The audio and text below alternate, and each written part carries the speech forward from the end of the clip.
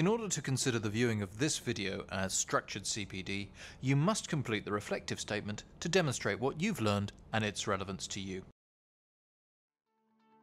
Hello and welcome to Masterclass with me, Mark Colgate. In this program, we're looking at the outlook for fixed income markets. To discuss that, I'm joined by three experts. They are Rod Davidson, who's Head of Fixed Income at Alliance Trust Investments, Jon Mawby, Fund Manager at GLG Partners, and Curtis Evans, Investment Director, Fixed Income at Fidelity. Rod Davidson, first of all, what's driving fixed income markets at the moment? Is it fundamentals or sentiment? I suppose we would probably say it's a bit of both at the moment. Everyone that manages bond funds are constantly looking at the fundamentals, and that picture is slightly changing all the time. We look short-term and long-term themes for the drivers, but you also can't ignore sentiment, and I think one area where sentiment's been very strong has been the high-yield arena, where high-yield bonds have been rallying now for 3 or 4 years, showing that sentiment there is very strong. That's the bit of the risk-on trade that's kind of the most aggressive in the bond world, but perhaps that is one area that when you flip to the fundamental side, it should be almost done. So you're a little bit sceptical about the outlook for high yield. Okay. Jon Mawby, how about yourself? What's driving markets? Yeah, I think increasingly over the last 18 to 24 months, the GLG Strategic Bond Fund has been increasingly focused on delivering a value-driven investment approach to fixed income markets. I think as we continue to operate in a world that's driven by QE, central bank intervention, political rhetoric, actually sentiment becomes increasingly important. So. Certainly on the strategic bond fund, we're increasingly focused on the sentiment side of the equation, and I think if you look at the fundamental situation at the moment, whilst we live in a world of repressed default rates, valuations are getting increasingly onerously skewed against the fixed income investor, and particularly on the high yield side, where you're seeing covenants get lighter and valuations get tighter. It's becoming, I think, an issue for fixed income investors. So you almost describe it, your job is to be a sort of psychiatrist and second-guess your peers rather than worry about all the numbers. Yeah, I think that's certainly true where we look at the central banks. Okay, well, let's move swiftly on. Curtis Evans, for you, what are the key things that are moving markets? And if I could as well, just bring you in just on Rod's comments as well on high yield. Yeah, well, I guess the question I'm asked a lot is about yields and why they're so low. We think there's a good fundamental reason behind that. Ultimately, economies experience very, very slow growth, very low inflation. Inflation's recently been falling quite a lot and making a lot of headlines. So that's really been anchoring bond yields and keeping them very suppressed. So I think there has been this overarching fundamental support for fixed income markets, which we can't see going away anytime soon. On more the technical side, I think that's been particularly a topic for credit markets, and Rod talked about high yield. We continue to see enormous appetite for high yield bonds, and we've seen spreads compress a lot. But the good news in high yield is defaults are very low, and we would be expecting them to stay low for the next 12 months to 24 months. We actually think there's still some performance to come in say, the high yield area, and that is very much a technically driven market. So on a 12-month view, are you a buyer or a holder, or rather than a seller of high yield? I think we'd characterise it as a holder. I think valuations are starting to get a bit more stretched, but I think there is a very strong technical overhang, this endless search for yield. Investors are constantly being forced away from cash, incrementally out to investment-grade corporate bonds, and then to, say, high yield. We can see this trend playing out for at least another 12 months. Jon, how about yourself? Where are you when it comes to high yield? And I accept that there's lots of different credits, so it's probably quite a broad I think there's still value in pockets within the high yield market. Particularly I think some European assets still look attractive. I think the US, certainly we're continuing to skew the portfolio away from the US. As I said, kind of covenants are getting lighter, valuations are getting more stretched there. So I think it's very much a geography-driven trade now, and again, driven by central bank intervention and QE as people get pushed further down the rating spectrum. You have to focus on where the value really is within high yield, and at the moment, I think core Europe, there are still pockets of value. North America, less so. Okay. And Rod, bring you back in on it. Are you seeing pockets of value somewhere, or are you just trying to get the heck out of that? Within the high yield sector, really this is about understanding risk reward, and we just feel the risk reward picture for investors has moved away from the high yield side. So basically you can get the similar level of return in investment grade this year than you can from high yield, but the potential annualized volatility from high yield sometimes can be 3 or 4 times the volatility that you get in the investment grade side. So I think it's just getting that message out to investors that really there's no incremental return left there. You're at an all-time average high price in the high yield sector. You're at an all-time average low yield. Spreads are close to their all-time lows. The annualized volatility is close to the all-time lows. So all these kind of technical measures of the market to us just say, look, we're not saying it's going to collapse tomorrow. We maybe think the default rate is a trailing indicator. It doesn't actually predict anything about the future. But it's just a signal. We just think this place is overvalued, and therefore, as an investor, you want to be the first one out, or certainly in the first group out. You don't want to be the last ones, because this is a highly illiquid market. I've been involved since the beginning in Europe in the late 90s. And that early period of 2000 was horrendous, albeit it was a very skewed market during that period. But it's much more diversified now. I just think there are issues there that some investors may not be fully aware of. Okay. Well, if that's, don't want to judge it all, it's the sweeping statement, but I mean, if that's an area you're all three have a degree of skepticism about, it's an issue of timing. Where, Jon Mawby, are you seeing most value at the moment?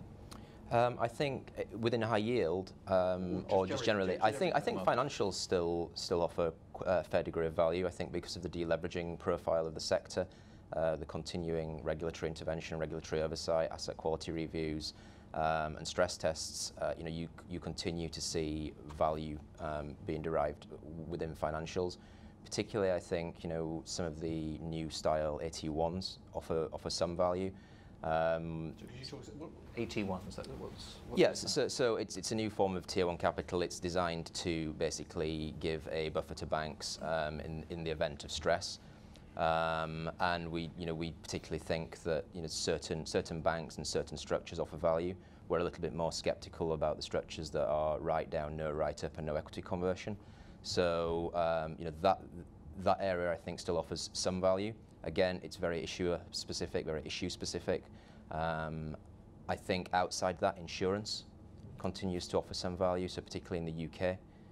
We've been involved in quite a few of the UK domiciled issues over the last 12 months. So insurance and towards the more subordinated area of banks, certainly an area we see value at the moment.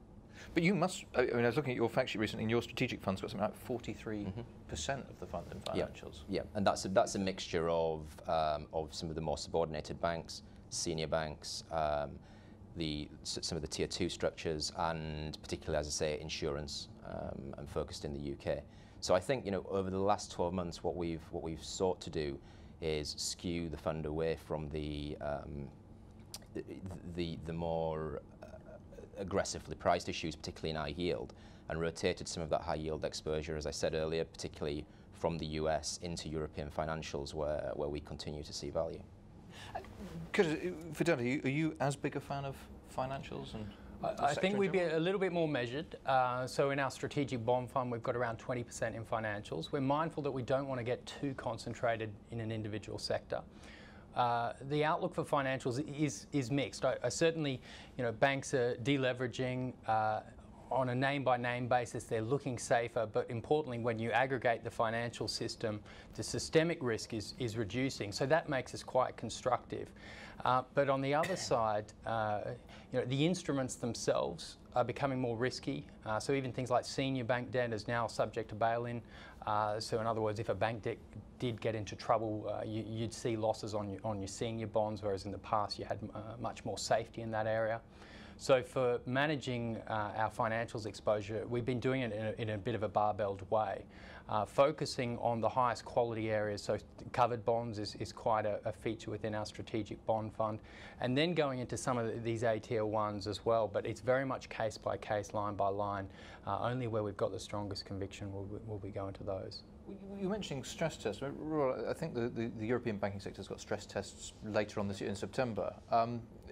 How strict are they going to be, or will there be political reasons why everybody's going to pass the health check?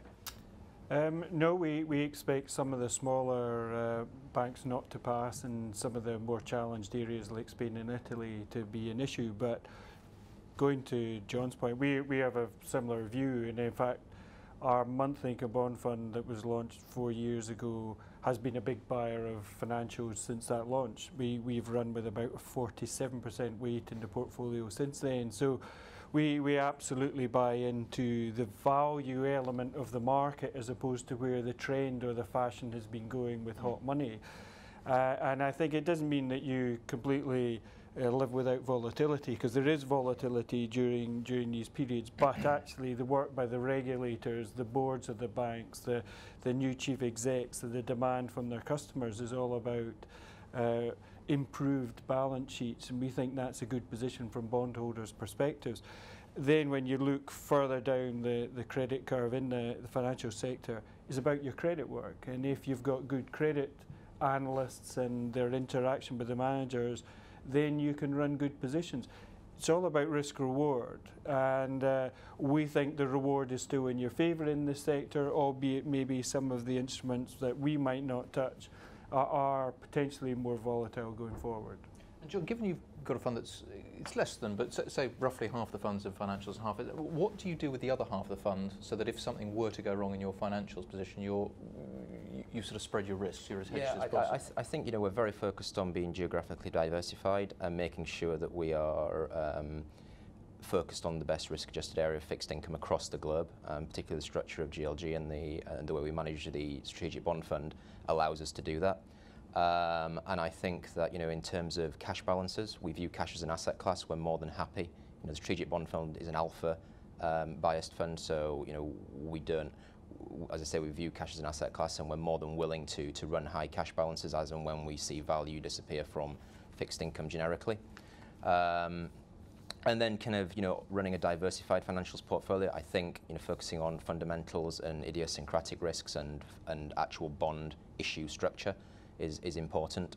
So the number of conversations that I'm starting to have at the moment, particularly around the Tier 1 sector, that I find quite worrying, are that these structures will never get triggered. Very, very similar to the conversations I was having in 2006 about subordinated bank debt that nobody would ever miss their call. You're starting to see elements of overheating, so I think it's very important to remain focused on the stronger issuers and the stronger deal structures, and making sure that you're geographically diversified to the right degree. We had a question in, and because if I could address this to you, it says, is the temptation to maintain some sort of yield forcing portfolio managers to move gently down the quality ladder? Is compromise on quality a danger, given this low yield environment? Yeah, I think it's a challenge facing every bond manager. Ultimately, we need to get return for our clients, but we're trying to do so in a measured way. So we've been talking a lot about financials going into the high yield markets, and I think geographic exposure is particularly important. So we have been adding risk in our bond fund since 2009. But what we've been doing is doing it in a measured way, I guess, using a lot of the different asset classes within fixed income, diversifying quite heavily across sectors. So, say in our fund, a big feature is the triple Bs and non-financials. So they are at the lower end of investment grade, the area, but within that, the sectors that we've focused mostly on have been quite defensive areas. So things like telecommunications, food and tobacco, those sorts of names. And I mean, in terms of in a lower rate environment, Rob, how do you, as a fund manager, work out what a sustainable yield is to give to investors?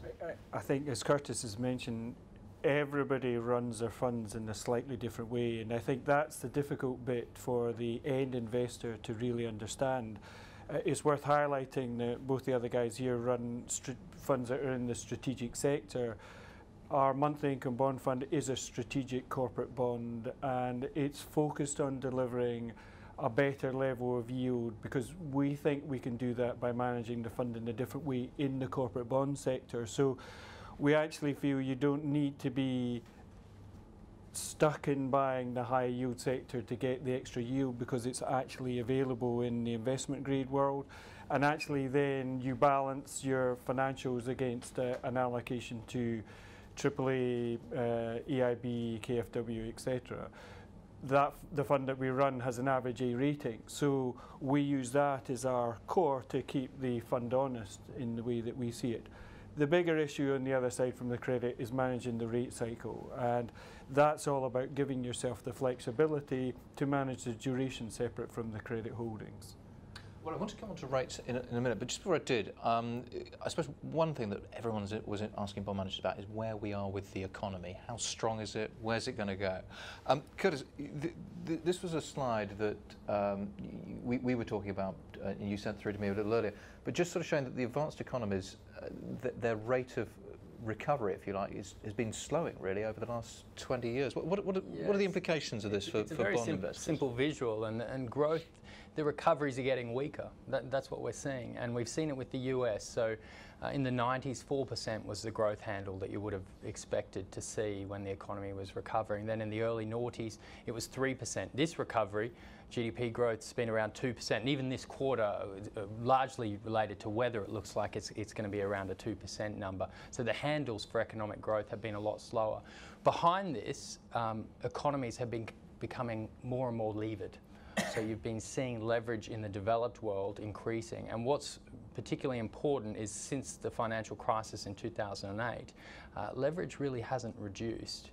The composition of debt in developed economies has changed a little bit. So in the US, you'll see household sector debt has fallen a bit, but in the other sectors, it's risen. If you add up debt across developed economies, it's stayed high or if anything, increased. And so we think that puts economies at a very precarious position. They're very fragile at this point. Well, if the great financial crisis was about investment banks borrowing more and more money to get slightly lower and lower returns, and what you're describing is the equivalent with the entire global economy, why aren't you more concerned? Well, I think it comes back to central banks, and the policy backdrop is enormously supportive. I think we're all in this together, and that central banks have kept interest rates low, which has in part fueled the debt build-up and the leverage build-up, but it's also backed them into a corner. Economies are now much more sensitive to changes in interest rates, so when they do at some stage look to increase rates, the sensitivity of the economy to changes in rates is going to be much more than it ever was in previous cycles. So the risk here is that you turn Japanese. That wouldn't be our base case, but we certainly see some comparisons to that. John, what's your take on, particularly on this whole issue of the interest rate sensitivity as a result of all this gearing? I think that chart is actually very telling, and what it really describes to me is the huge kind of transfer from returns on capital to returns on capital from returns on labour that we've seen over the last 20 to 25 years. You know, most Western economies, most developed economies are set up in a way that relies on consumer-driven growth. It relies on debt-financed consumer-driven growth in particular. And as you start to reach the margins of counter-cyclical monetary policy, so kind of lower rates through the course of the last 30 years, that has really driven the debt bubble and the kind of the problems that we've seen in latter years. You start to reach marginal effectiveness of that counter-cyclical monetary policy to the point where you have to launch full-on into QE style policies that we see today. So I think you're absolutely right in that we have an incredibly supportive backdrop, but what this does mean, and I think it feeds back into the investment style and ethos of the strategic bond fund at the moment, that we're very value driven because markets are more at the marginal level here, driven by central bank intervention and political rhetoric than they ever have been in the course of the last 30 years.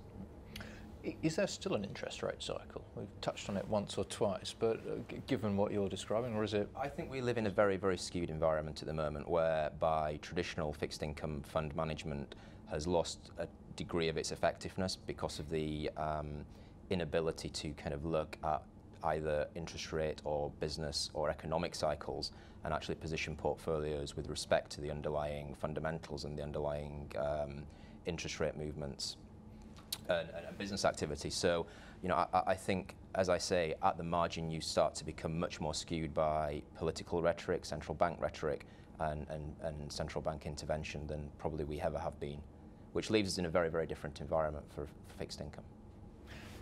Rod, how does that change the way that you and your team are looking at credits? If it's the guys make some very good points. Actually, the chart here is coincidentally coincides with virtually the beginning of my working career. So it's interesting that the whole time I've been working in the bond world, it's been in a rallying environment in general, and I think I know you got some slides maybe later on that you might show that. I think it's interesting today when we look at the UK, maybe in isolation, that 5 years into a massive expansion of the central bank, the government balance sheet, we're still at a position where we're talking about potential threats of disinflation, deflation. I certainly, you know, had you asked me 20 years ago what I would be thinking, I would have argued quite strongly we wouldn't have a Japanese scenario. It would be impossible for such an open economy like the UK to suffer from this kind of disinflationary period, given the expansion of the monetary base. But here we are, and there are definitely concerns.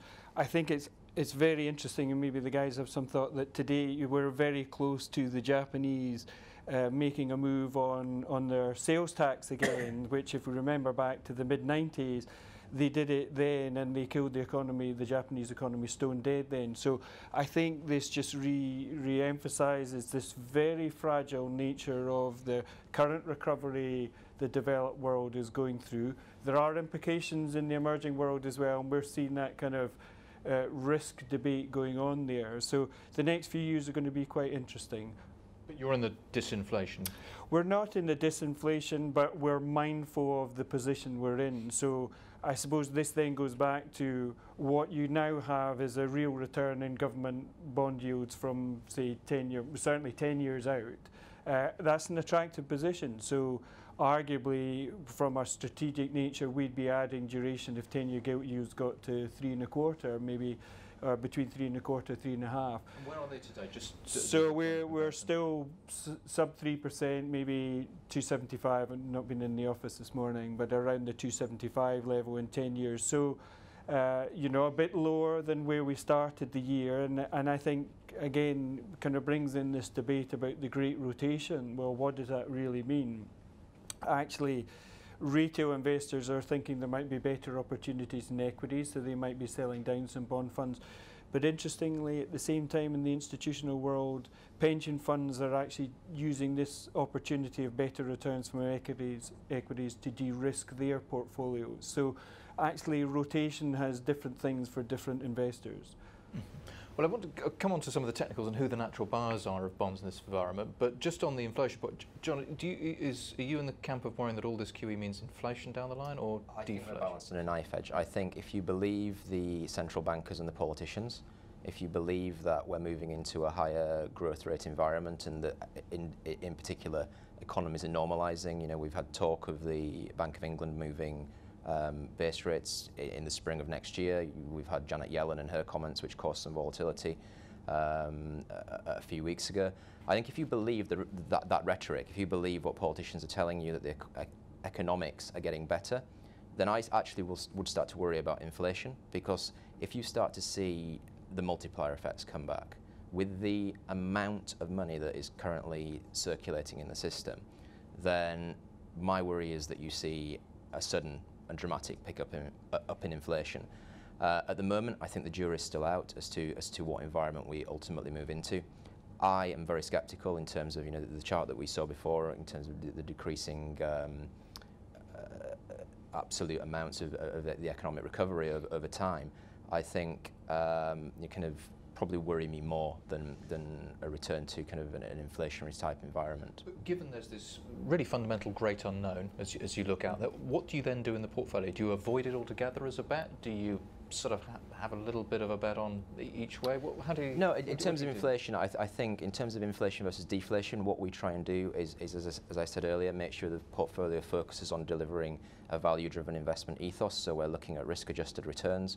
We're looking at particularly in investment grade, break-even duration profiles, and also looking at investing in things such as floating rate notes, and as I say, viewing cash as an asset class to keep the portfolio dynamically positioned such that whichever way the volatility comes, we can try and take advantage of it in the fund. I guess, how about you? Yeah, I share the views in terms of inflation being a knife-edge call, really. Our forecast in the next 12 months would be that inflation is very benign, but you have to accept that there is this risk, and central banks are very trigger-happy with monetary policy. So in the portfolio, in our strategic bond fund, we're mindful to actually think about some of these tail risks. So we've got about 7% in inflation-linked bonds across different markets, even economies like Australia, where real yields are a bit higher. But you can also use other asset classes in fixed income to help hedge you against inflation. So things like high yield typically should do okay in an inflationary environment because it makes it easier for a company to repay its debt. And so there's a few things that we're sort of doing at the margin to hedge effectively against this tail risk. And if inflation picks up as a potential tail risk, where does it come from? And one of your, again, this is one of the Fidelity slide deck, it's implying that if it's anywhere, it's going to be US wages. Yeah, we're taking the lead from the US. The US is really at the front of this global economic cycle, and we are looking at the labour market in the US. Now, the unemployment rate has certainly been falling, but Janet Yellen has been quite cautious about the improvement in the labour market more generally. But wages is something that we are closely looking at. We've seen a pickup, but interestingly, she just highlighted a couple of days ago that she still feels that the improvement in wages isn't anything material yet. Okay. Well, we've had another question, and it ties in very neatly with what you were talking about on the technicals. It says, what do you think of the growth opportunities for fixed income asset managers in the wake of the recent pensions shake-up? Is that creating more natural buyers of fixed income? Or yeah, actually, we think this is a really interesting area, as was the last topic. But from our own perspective, and then the guys here probably have been in the similar situation too, bond investors, a lot of them have managed the annuity funds for the life companies. So we're well versed with what's going on in the annuity world, because annuities are priced off corporate bonds. So I think in this period going forward, where individuals may have more ownership of their underlying assets in their pension funds, then the alternative products available in the fixed income world can offer a tremendous delivery here. And I actually think this is a fantastic opportunity for fixed income managers with the right products in the right areas. We have a fund that our monthly income bond fund distributes to new investors today around the 5.7% on an average A-rated portfolio. This is a very attractive alternative given to annuities, given our ability with the tools available that we've all been talking about to manage the underlying interest rate and beta components of these strategies. So yeah, we're quite excited, I must admit.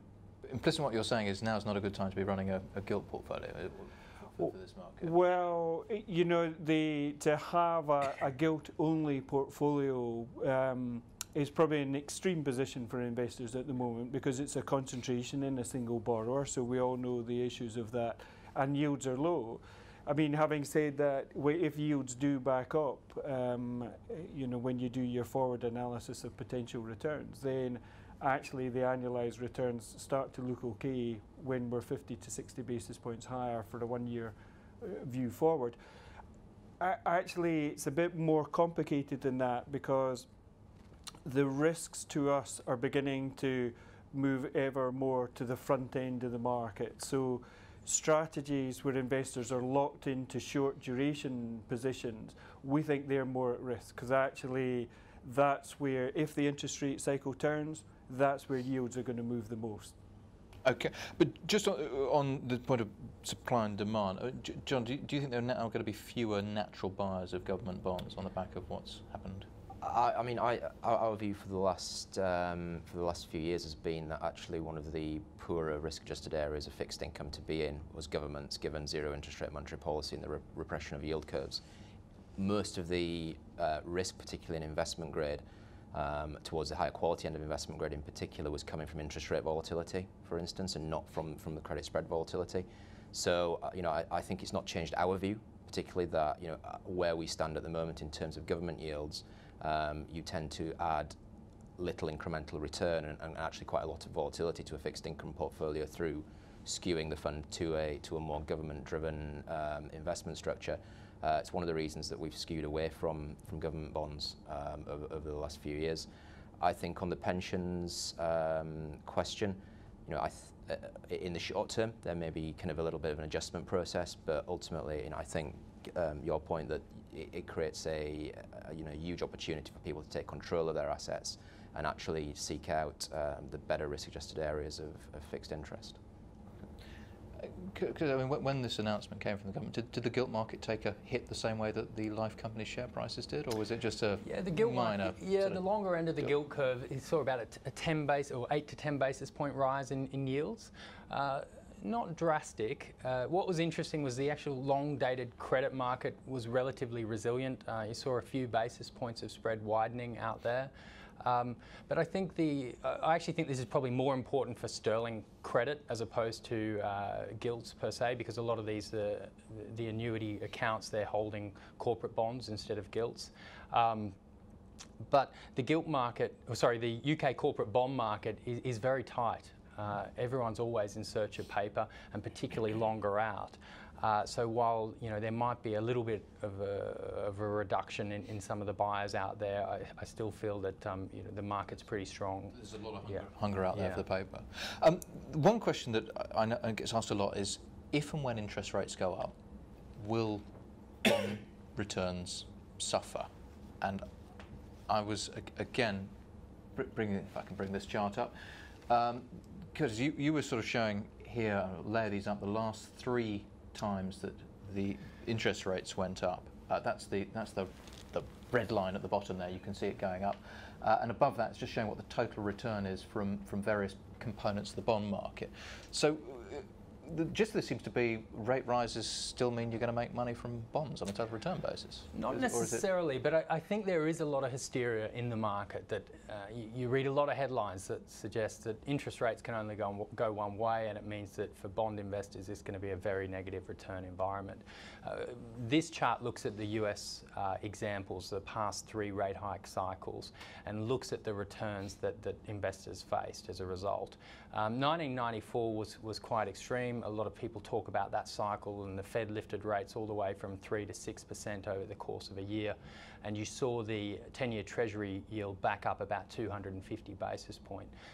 The worst falls that we saw in the US bond market around that time was around -6%. So not that extreme, but the important difference back in 1994 was that interest rates were a lot higher back then, and so the income support you got was very favourable.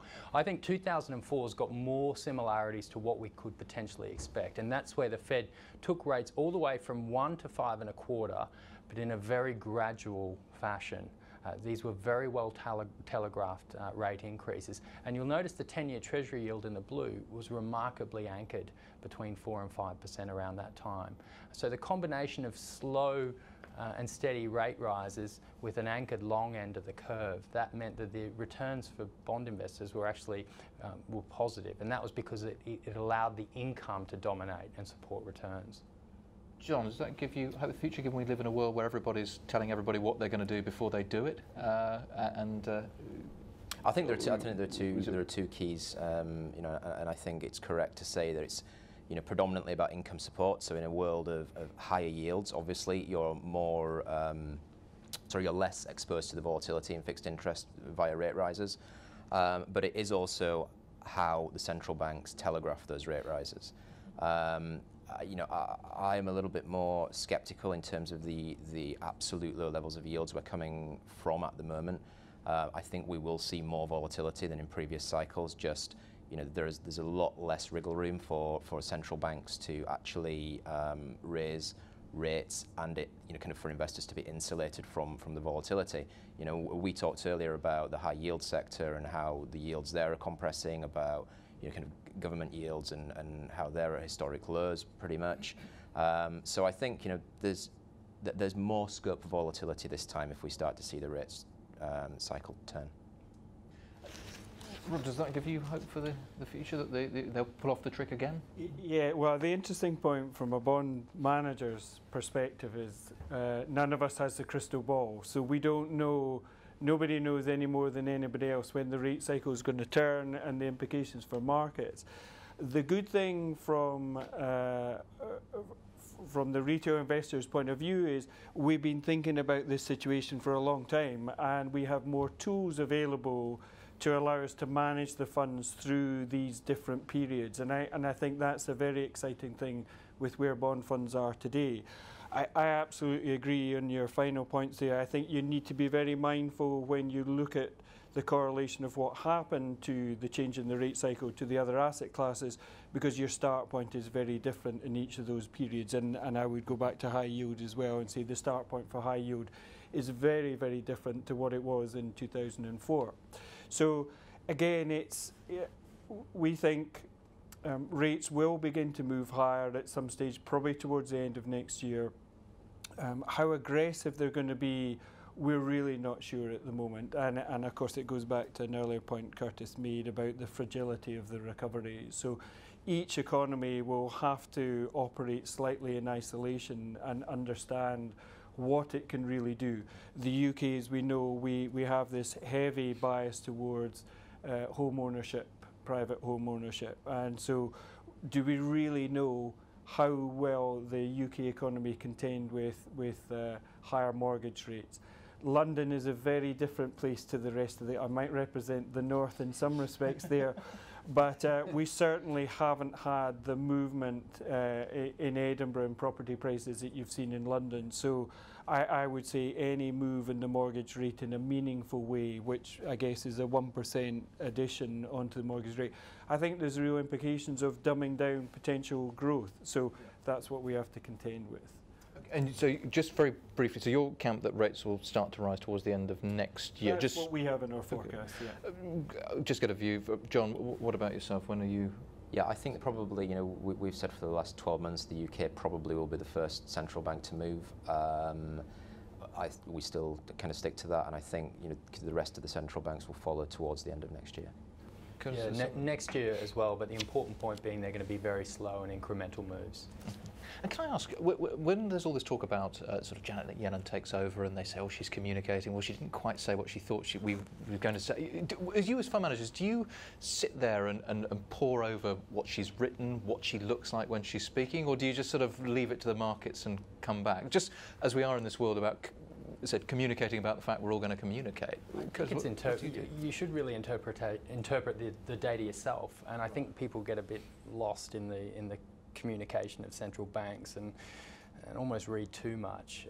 So we tend to look at economic data independently and form our own opinion, and then sort of overlay that with what they're saying.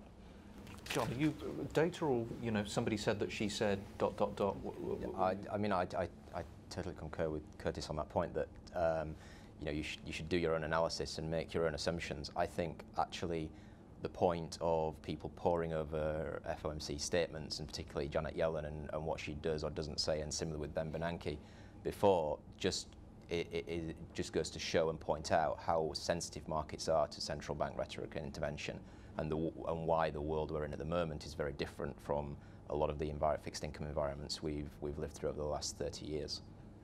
Well, you're not. It's white nightmare noise, because I'm going to concur with everyone else. but I think I almost, being slightly older and slightly more sceptical, I think we always need to understand that these central bankers are extremely intelligent people, but again, they don't have the crystal ball. So they don't know exactly what's going to happen in the future. So therefore, how they deliver a statement, I mean, the nth degree of analysis there is not going to give you that much of a touch on what actually happens. Having said that, some statements can move markets in some strange ways, so you do have to take account of that. We've got about 5 minutes left, and I wanted to pick on something that's been alluded to, but I think pretty much by all of you in the last 40 minutes, and that's what is the right kind of bond fund to have in this world, if you like, the retreat from QE. Curtis, I mean, your Fidelity Strategic Bond Fund was launched well, before the financial. I think it was 2005. Yeah. Have you had to make any fundamental tweaks to that, the model, the ideal asset allocation over the last? I think strategic bond investing makes a lot of sense at this point in the cycle. When we think about strategic bonds and what that means, what we try and do with our fund is ensure that it preserves the three key attributes that investors require of fixed income assets, and that is gives you a decent level of income, has low volatility relative to places like equities, and then also provides an important diversification benefit, so tends to be more resilient than, say, equities, or can even be negatively correlated at times. So for us in managing this fund, we're trying to ensure that we adhere to those three pillars. And I think at this point in the cycle where rates might start to move, or the credit markets might come under a bit more pressure, having that flexibility is important. Rob, would you go along with the strategic bond funds, or the? Well, what I would say is it's all about flexibility. Strategic is just a name. The way we break it down in two ways. We have a fund that delivers income for clients. It's got a strategic component. So within that, we think we've got enough flexibility to manage for an upswing in the cycle. The problem is delivering for income, you've got to own cash bonds because that's the accrual basis. So that is different from, say, our dynamic bond strategy, which is a target return of 6% but an annualized volatility of 1.7. That's a heavier user of derivatives. So you don't own as many underlying cash bonds, so you don't have the constant beta exposure to the market. And that's how we think investors, one for income, one for total return. And what we find is some investors use a 50-50 split of the two. So they take a slightly lower income, but actually their volatility drops on the total portfolio as well.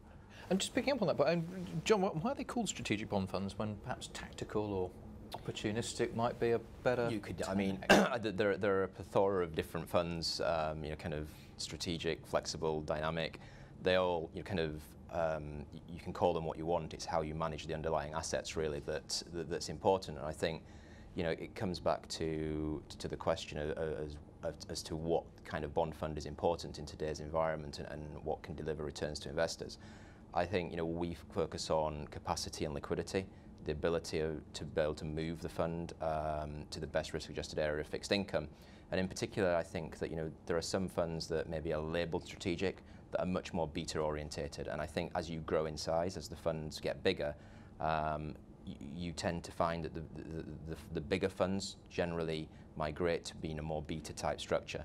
And we haven't to forget that betas can move quite aggressively in times of stress as well. So you may think you have a beta of 0.8 in a more normalized environment, but actually in a stressed environment, the beta very quickly moves to 1.2 because of the correlations in the underlying asset classes. So I think you need to be dynamic in terms of your asset allocation and have the discipline to particularly avoid the most overvalued areas of fixed income, and in particular make sure that you're positioned in the best risk-adjusted asset class within the fixed income environment. Now, I've had a question. It's always nice to end on a high, but it's bonds, so we're all risk aware, and it's a bit of a risky risk question. If I could get I'll come to you first on it, because just a final answer on this one. It says, if there's a correction in the market, would you feel constrained by your investment strategy with the funds you manage, or would you be able to increase the cash weighting significantly? I think a strategic bond fund has great flexibility. So if the market comes under pressure, whether it be the credit market or the rates market, we've got a lot of other things that we can do. So cash could be a tool, but cash is one of the tools. Geographic exposure is important, particularly because you can see interest rate cycles varying across regions. Jon Mawby. Yeah, as I mentioned earlier, we view cash as an asset class on the fund. We have no uphanging about kind of using cash to defensively position the fund. Very different to a beta style fund, a more traditional fixed income fund. And we also have a variety of different derivatives tools that allow us to both take out credit risk and interest rate volatility on the fund. Rod Davidson, a final thought. Yeah, it depends what type of meltdown the markets are experiencing. We don't tend to use cash because there's no income or return there at all. So, but it's all about flexibility. So we feel in the more flexible strategies, you always find some area of the market that can offer you even a holding period of return. So that's the great thing about bond funds at the moment. Okay, we have to leave it there. Thank you all. Thank you very much indeed for watching and for your questions. And if you've missed any of this or you'd like to go back over it, it will be available on Asset TV as a replay facility very, very shortly. And do keep watching because there's some news here on how you can use this as part of your structured CPD. It just remains for me to thank our panel.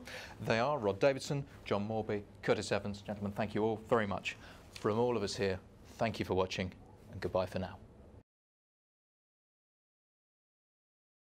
In order to consider the viewing of this video as structured CPD, you must complete the reflective statement to demonstrate what you've learned and its relevance to you.